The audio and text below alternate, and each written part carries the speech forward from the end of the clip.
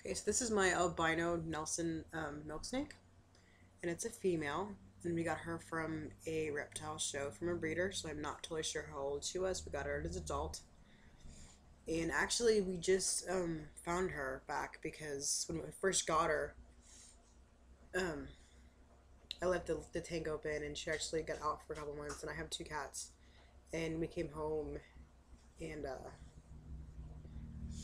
one of the cats had got to her and scratched her up pretty bad, and I was scared that she wasn't gonna live, but she ate and she is shed now, and I've been soaking her in antibacterial stuff and giving her antibiotics, and she seems a lot better now.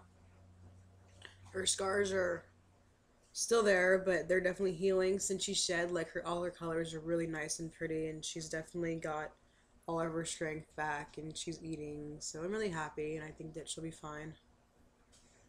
Now there's definitely like a lock on her cage, and definitely keeping her secure. And her name is Nova. And she's just really pretty, and I'm glad that we have her back, and she's really healthy.